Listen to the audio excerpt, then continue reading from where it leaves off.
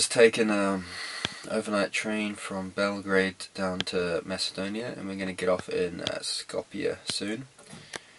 Well, I don't know how long till we're there. It should be there about an hour ago, but like usual down here, trains are always a few hours late, leaving and arriving, so... I had a good sleep though. We got a smaller compartment this time. Last time we had 6 people in the room. We've only got 2 this time, so it's perfect. I actually slept pretty good.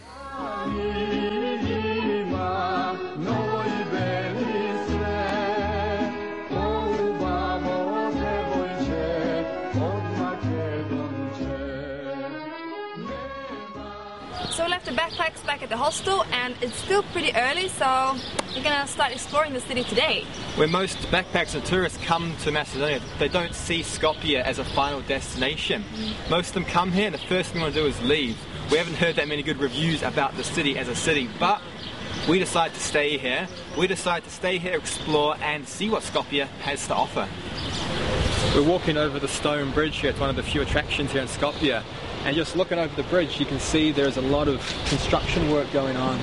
From a building over there, there's some sort of fountain down here and over there, and it seems to me that Skopje is a bit sick of people coming and leaving straight away, and they seem to be recreating the main city area here by adding new buildings, attractions like this. So it could be nice to come back in 6 months and see what they've actually created here in the center of town.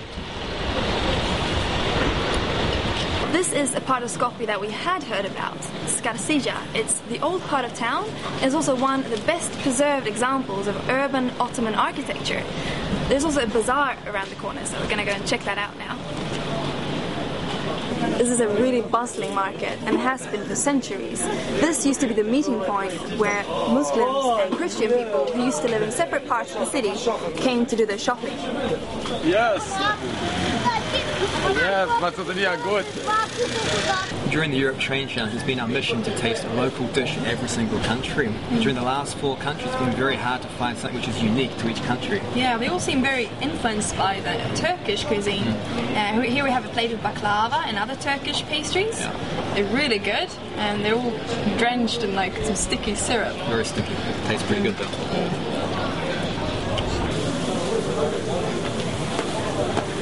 Really cute part of town. We're going to check out the fortress now, the Kale fortress. It seems pretty cool. Like we said before, in Skopje there are not that many tourist attractions and things to go and see. They do have this one thing though, it's called the Kale fortress. It's an incredible fortress on top of a hill overlooking Skopje. And we just tried to get in, and apparently we're not allowed. Due to politics. Politics. I mean, this is an amazing site that people would love to come and see, because they found, a few years ago, they found remnants from people living here over 3,000 years before Christ. Yeah. So it really is a place that would gain a lot of tourists. I find that kind of funny, you know, it's like you don't have much going for you. Everyone knows about it, so the stuff that you do have... You close. That's not exactly good tourism. No. I really enjoy the old town and the cafes around there. It's too bad the fortress was closed, but there's one thing that Skopje can be really proud of, and that is the fact that Mother Teresa was born here. So I think this is an important place to visit. Tomorrow we're off to Greece, Thessaloniki, so